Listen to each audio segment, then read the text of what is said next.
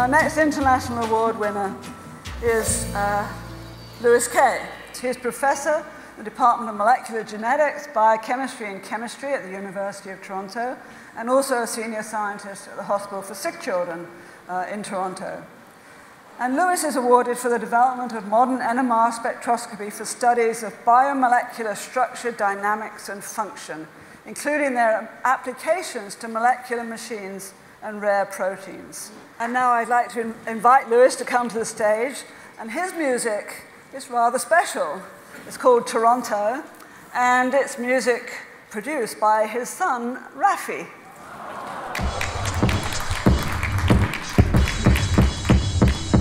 T.O. represent biggest city in Canada, Great Lakes, so much bigger and better than Canada. Because clearly, obviously, Toronto's the best. The people here gonna keep it oh so fresh, like we are the best, like it is a fest. Cause all we do is celebrate for joy, lots of money, or just for hate. Because all you Toronto have to appreciate, you're in the greatest city in the world. Now y'all may not think we have a good hockey team. Then again, 4-0 to stop the season, nobody could beat them. Go Leafs, go, that is all I hear. Blue and white rising up in a great big cheer. As Janet mentioned, that song was composed and performed many years ago by my 12-year-old son, Rafi.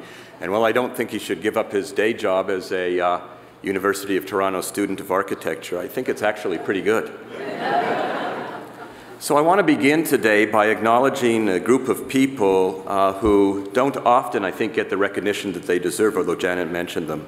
And it's through their vision that we are here tonight, a vision that many years ago recognized the importance of basic biomedical research, long before words like translation and impact became dominant players on the scientific landscape. Of course, I'm speaking about the Gairdner family and the patriarch of the family, Mr. James Gairdner. Mr. Gairdner did a great many things in his life, yet he was not a scientist.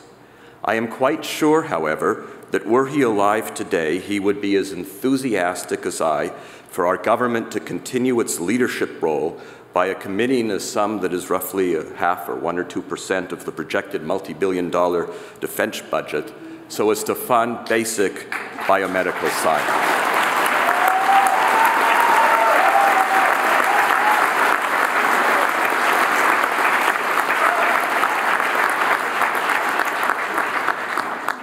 It seems like a small investment, but one that would be truly transformative and super high impact, and even translational, if you like those sorts of words.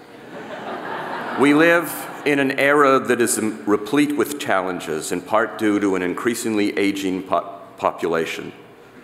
But for perhaps the first time, we are in a collective position to make outstanding advances that will change things.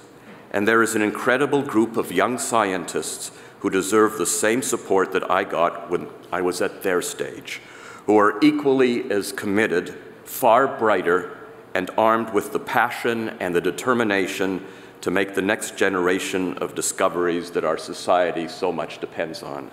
I am asking the Government of Canada to do for them what it has done for me.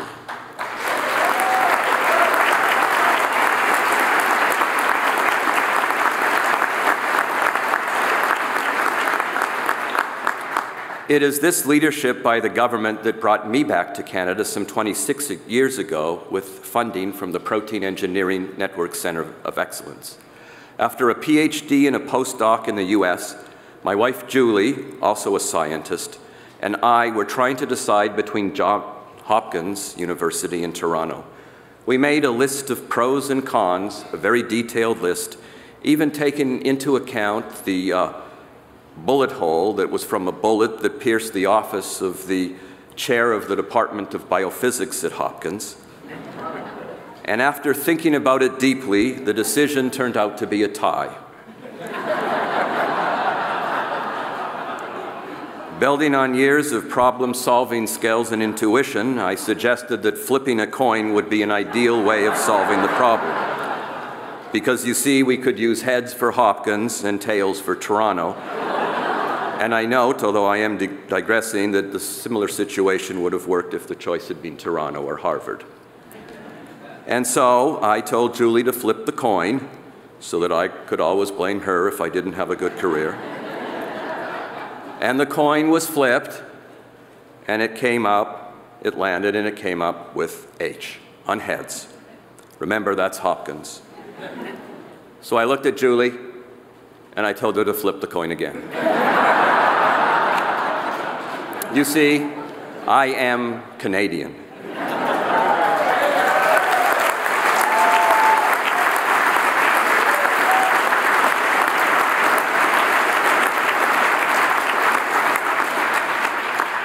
I was born in Canada, I was raised in Canada, I was educated in Canada, I recorded my first NMR spectrum in Canada, and while I truly enjoyed my time in the US of A, I wanted to come back home.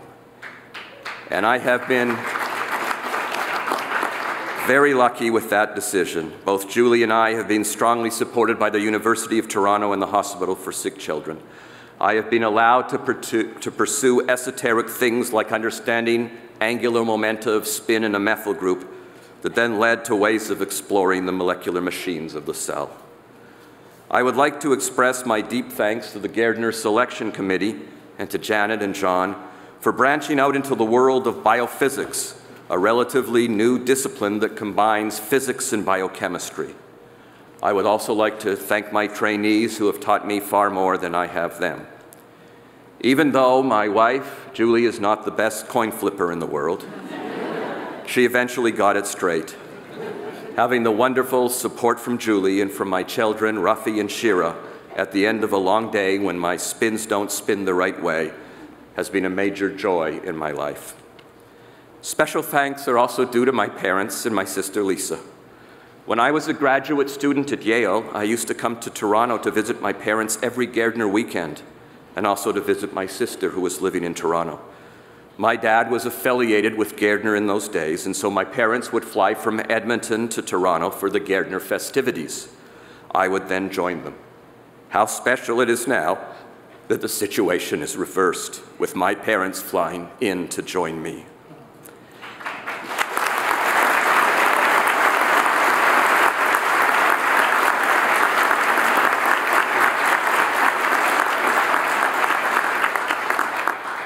My parents have been flying into Toronto for Gairdner celebrations for over 30 consecutive years.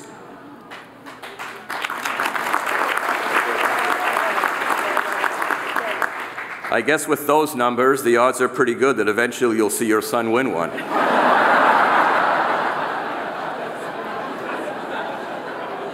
Thanks for your patience, Mom and Dad, and for your incredible support. I never would have thought that one day I would own one of these super tight, itchy, uncomfortable, form-fitting costumes, let alone have to wear it for such a wonderful occasion. I am so very grateful to Gairdner for introducing me to the nuances of tuxedos and formal attire, and for all the work that went into providing such a wonderful and exciting week. Thank you so very, very much.